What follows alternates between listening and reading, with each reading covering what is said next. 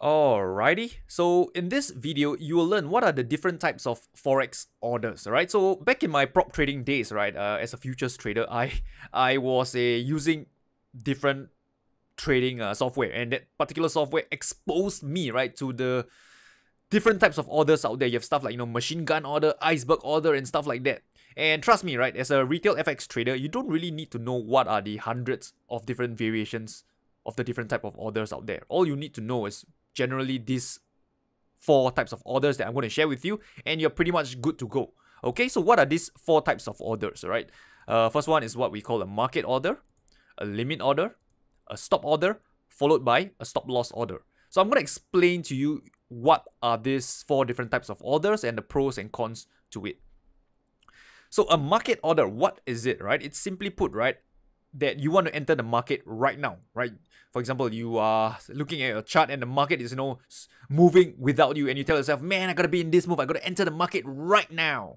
And if you want to enter the market right now, you will use a market order. So you know for sure you'll be in the trade, right? Because you're basically, entering the market right now. However, the downside to this is that you will pay a premium, right? So maybe the market might retrace, could give you a better price, but because of the fact that you want to enter the market right now, you got to pay a premium, which is whatever the current prevailing market price is at the moment. Okay, so this is a market order to enter the trade right now. The second type of order is what we call a limit order. So you only enter the market if the price comes to your desired level. So let me illustrate, right? So let's say, the market is trading higher, okay, and you don't want to, go long at this price over here. Maybe you think it's too overbought, it's too high. Instead, you want to buy at a lower price. So what you can do is you can put in a limit order. Let's say at this level over here, you put in at this previous resistance turn support. You can put in a limit order. Okay, so if the market does come back lower and hit this level, you will be filled on your trade. So this is what I mean by enter only if the market comes to your desired level, and it's usually a pullback. So this is a limit order. So the pros is that, of course, you will be entering your trade at a cheaper price, right? And this would naturally improve your risk to reward. The downside to this is that you might miss the move, right? Because, the market doesn't necessarily have to come to the level that, you are waiting for. You might miss the move. The market may never come back to the level that you're waiting for. For example, it trends higher and you queue at this level, the market may just does a slight pullback and continue trading higher without you, and you end up missing the move.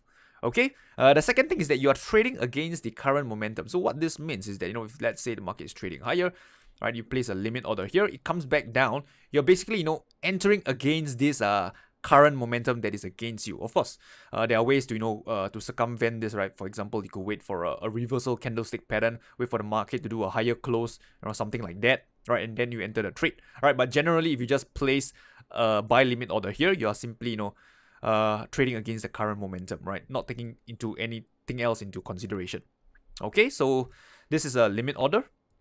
The third type of order is what I call a stop order.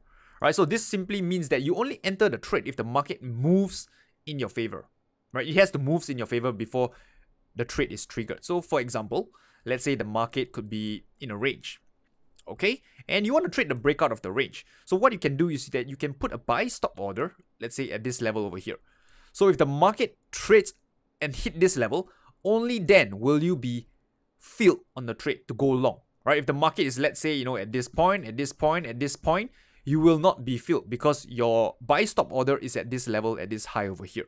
So you only enter the trade if the market, as you can see, moves in your favor, right? Otherwise known as a breakout trade. So the good thing is that you're entering your trades with momentum, right? Because, you're trading as the market is moving in your favor. The downside to this is that it might be a false breakout, right? So it could look something like this. Let's say the market is in a range. It breaks out and it collapses back lower, and the next thing you know, you're basically long at the absolute highs or thereabout. Okay, so this is a stop order, and it's just the opposite for a sell stop order, right, for a short trade. So moving on, the last type of order is what we call a stop loss order. This is slightly different from the earlier orders because the earlier 3 orders is orders to get you into a trade. They are entries. Whereas a stop loss order is to get you out of the trade. it's an exit.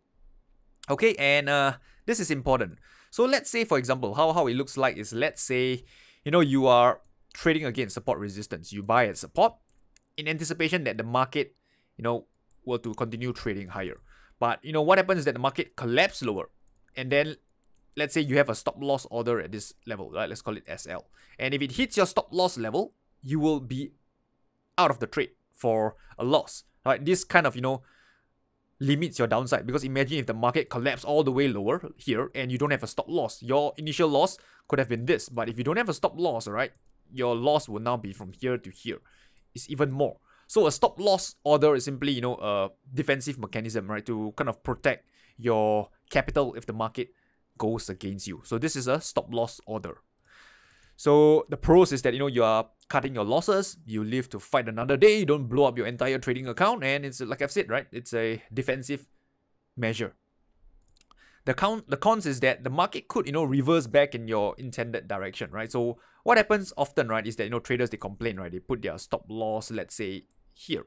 Market comes down, spike through, and then close back higher, right? And I agree, right? It happens from time to time, and, this is the market. But I would rather, you kind of, get stopped out of your trade, right? And, just take that small loss instead of not having a stop loss, and then one time come and the market collapse, you lose everything, and it's much more painful, right? So would you rather get a small ant bite, all right, or would you get a crocodile bite? I think the answer is pretty straightforward. Okay, so this is a stop loss order. So just a quick recap. What we have talked about, number one, market order is where you want to enter the trade right now, right? At this very moment, maybe the market is moving without you. You want to enter the trade right now. You use a market order. Number two, a limit order is when you want to, enter at a cheaper price, right? You don't want to pay premium. You want the market to come to your desired level. You use a limit order. But the upside is that, you get a good risk to reward on your trade, right? A cheaper price. But the downside is you might miss the move, and you're usually entering against the current momentum. The third thing is a stop order, right? Usually when you want to trade breakout, right, you're entering with momentum. That's the good thing, right? The downside to this is that it could be a false breakout. And the last type of order is a stop loss order, typically, used to get you out of your losing trade, right? It protects your capital. You get to live to fight another day, but the downside, it could be, hit your stops and the market, reverse back in your direction. And hey, this is simply the cost of doing business, right? So that is one thing to bear in mind as well. Okay, so with that said, right, these are the 4 types of Forex orders, right? It can typically be applied to the futures market, the stock market as well. They are pretty much universal, and they are very common type of orders that you should definitely pay attention to. And because I believe that you would most probably use all these 4 types of orders at one point or another in your trading career. So with that said, I have come to the end of this video, and I'll see you in the next.